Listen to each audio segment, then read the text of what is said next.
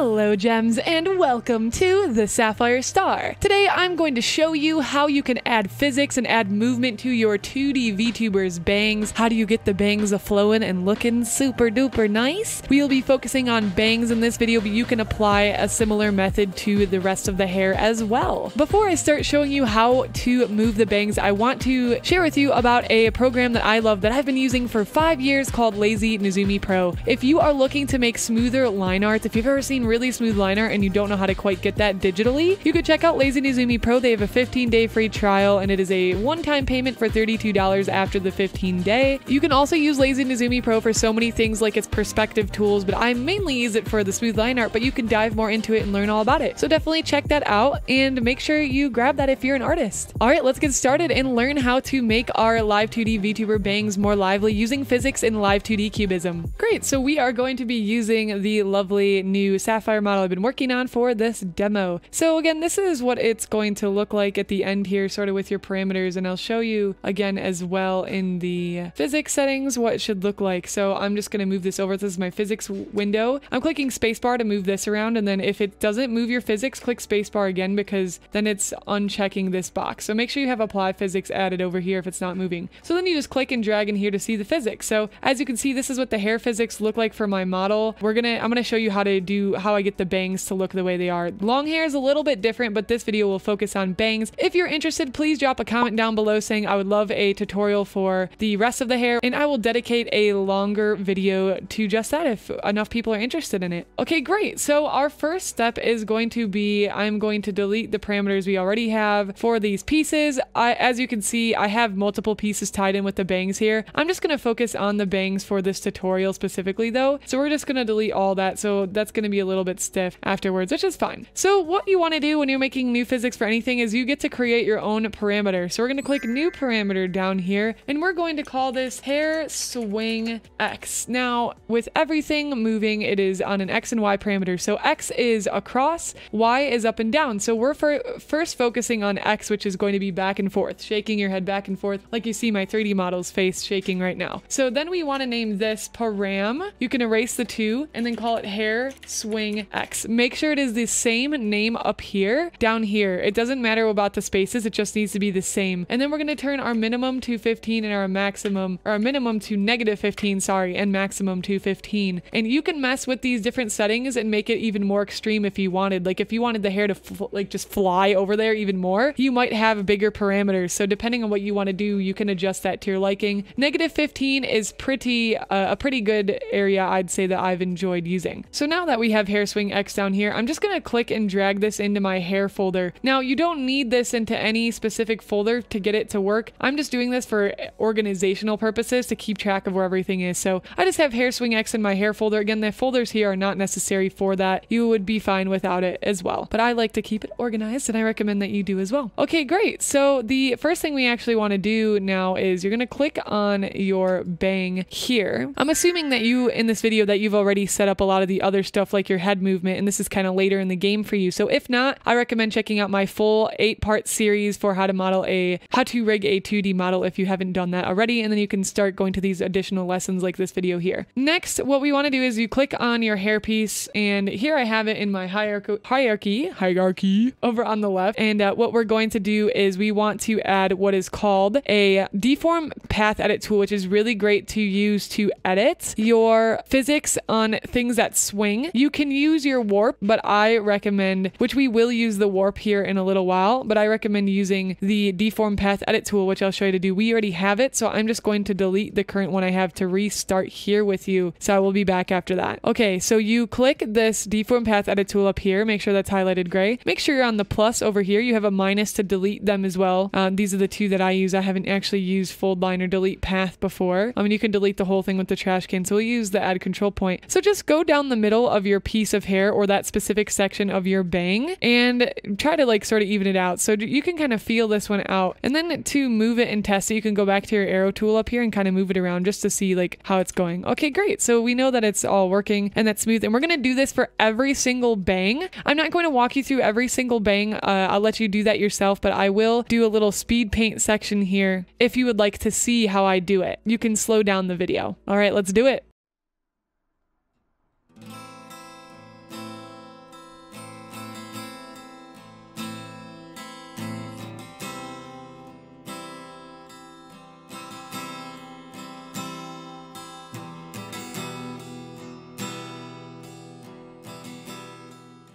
Great, so now that we have all of them with the deform path edit tool, that gives us all the tools we need to be able to create the physics. So next we're going to go back to this hair swing X, and we are going to drop 3 points, adding 3 keyforms like this. So this means now we have a way to move our bangs across the X axis. So I'm just going to right click, snap, so you can right click and snap to these points, right click, snap, snap to the left, and we're just going to move the bangs. Remember, this is X, so don't worry about going up and down. This is just going across, shaking across. So go ahead and just feel it out, and you can test it, and you can go back to these and edit it later if you're like, yeah, I kind of want to make that move a little bit more, or maybe you figure out you want to make it move a little bit less. And this is just going to come with practice. So now I'm right clicking and snapping over to the left to move the bangs this way. So I wouldn't like break the form too much when you're doing physics, because you don't want to make it look too awkward or too weird. But again, you can sort of just play with what you think it will look like when it's swinging. And again, this might take some experimentation. So now we have the right and the left for this bang, and we're going to do that with every other bang. So now we'll move over to the next bang, and now every bang has their own set of keyforms here. So you see how the green dots disappeared? We're going to need more again, so you're going to drop it on this bang and do the same thing. So now we're just editing this bang, and of course that bang will fly up when we right click because we're using it on the same parameter. So now they are both moving over, and then we also want to right click, snap to the left keyform here, and then move this bang to the left. And try to avoid moving this top part here, because your root of your bang doesn't have much movement because it's close to your scalp. The further away it is, the more movement it's going to have, because the more kind of loose it is. And that's just something where you can again like look in the mirror and shake your own head and like watch how your hair moves, and that could be a really useful tool and point of reference for you to use. There's also a book that I always recommend to everybody in our community and anyone who's interested in animation, which if you're using Live2D you are most likely interested in animation, so check out the link down below. It is a link to a book I highly recommend everybody get called the Animator Survivor Toolkit that can help you learn with animation. And Live2D is also a great program for animating and not just for making a VTuber. So if you want to make your own characters and do like animated shows, that's an option for you to be able to do, which is really cool. So we're going to do the same thing now with this piece of hair. So I'm just kind of going through them. We're going to drop our 3 points once again and right click, snap to the left, and just move over. And again, if you can't move these points for some reason, it's not working, make sure you're on the selection tool and not the deform path. Because once you make the deform path tool,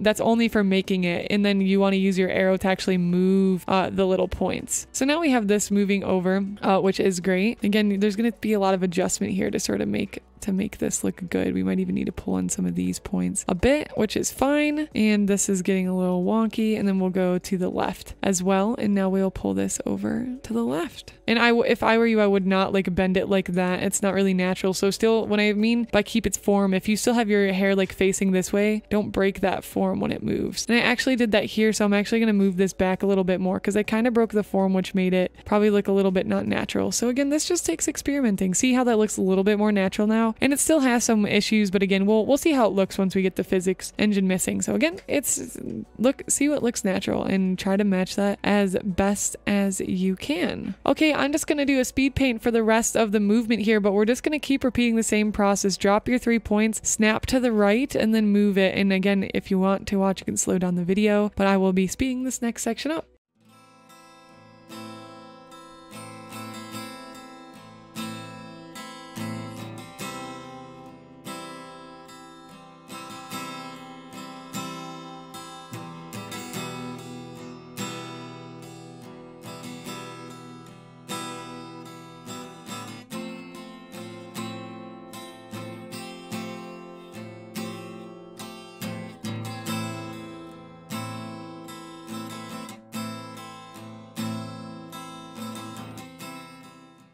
All right, now that we have the side moving, we can test it in the physics engine, and we'll show you how to do that. We're not completely done. We still have quite a bit to do, but you're going to go up to the modeling and then click open physics window. And next we are going to add a new group by clicking add up here, and we're going to call this hair swing bangs X. I'm just gonna put 2. I'm only putting 2 because I already have one. So we're just creating this one for the demo. So you can name it really whatever you want to name it. We're gonna, for the preset, we're gonna do head input because the bangs are attached to the head. And then for the physical model, I usually just do long, even though it's short. I like the long one. So we'll just go with long. And then after you have that, make sure it's selected up here in group. And what we'll do after that is you go to output settings, right click, click add, and then we're gonna add the hair swing X, which is the parameter that we created outside of the physics engine. Remember earlier when we did new parameter, you want to select that box. So ours was hair swing X, and make sure you change your scale to 15 and make sure you match this to whatever it is. So if you did your parameters at 30, -30, that's where you would change to that. But we did 15, -15. Remember when we did that earlier? Perfect. And now we can go back to input settings. Make sure all the effective is turned up here on everything. You want to make sure that's turned up if it's not working. And now you can see when we move our character to the left and right, you can see how our bangs are moving. So sometimes it will look weird when you're doing it, but like make sure you check it out and see and test it out here and see like, okay, what does it look like? Does it work? Because sometimes what you think wouldn't work actually works really well. So the bangs are actually moving really nicely. We don't have up and down movement right now, bounce, which is what we're going to add next. So we have the side to side, but we do not have bounce, which is next on the agenda. So this one's going to be a little bit different than the swing. So we go out and we do a new parameter once more as we did earlier, and we will do hair bounce,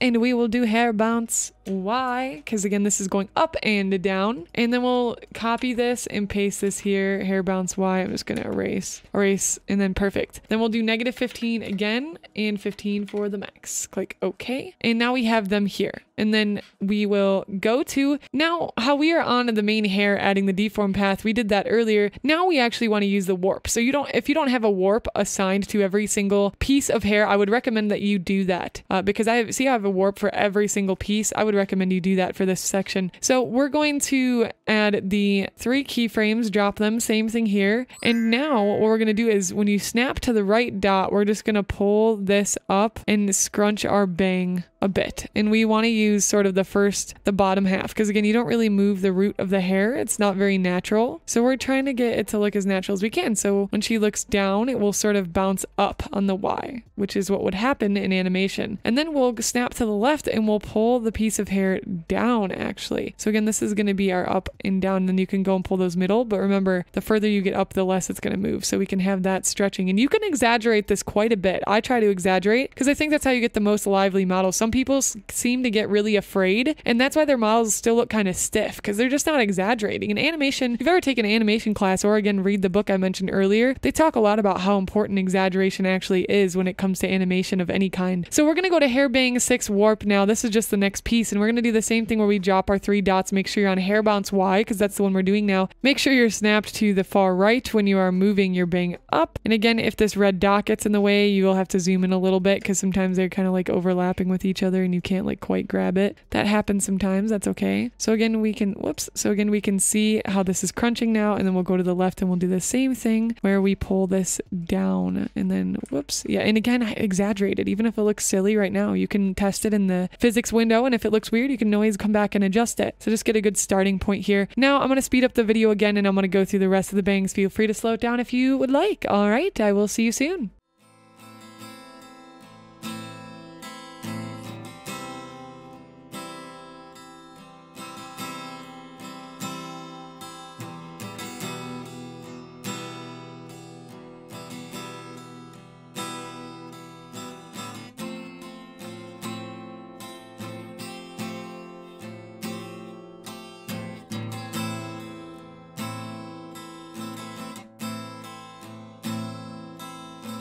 All right, now we have our bangs squashed and squished. The next thing you want to do is make sure you link these guys right here so that everything is together. You can unlink them at any time and go back and edit stuff without ruining absolutely anything. Nothing bad will happen if you do that, so please keep that in mind as well, but make sure those are linked. Next, we will go up to modeling. Open your physics setting once more, and we will create another group. So we will go ahead and type in add.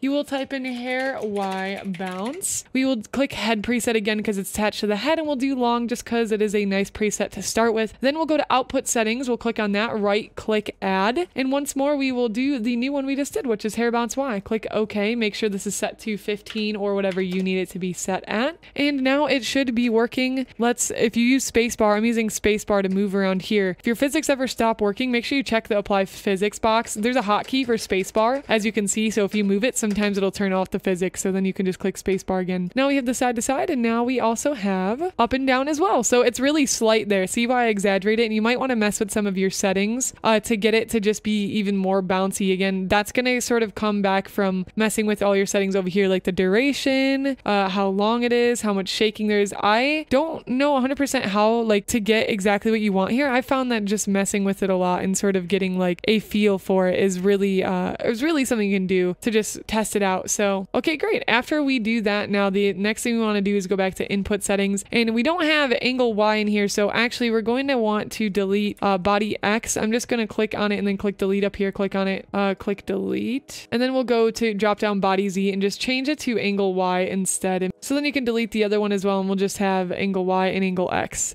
So then when we move up and down now, you can see that bounce is going, and make sure the effective is turned up for there as well. So then you should be good to go. Your bangs should be pretty much ready. Again, if you want to experiment and try to get it to bounce more or to be more flowy, make sure you play with all your settings over here. That could absolutely help a lot. So I highly recommend messing with that until it gets to somewhere you like that fits your character. You've done it! You should be so proud of yourself. We got flowy boovy hair now and bangs. And again, you can apply that to more of the pieces of your hair as well. It can get a little bit different with the longer hair. But again, if you're interested, comment down below for a video like that. If you're looking for a video to watch next, I recommend you watch my how to add physics to accessories video to get even more movement and make your VTuber model look better. I will see you next time on the Syafire Star. Bye!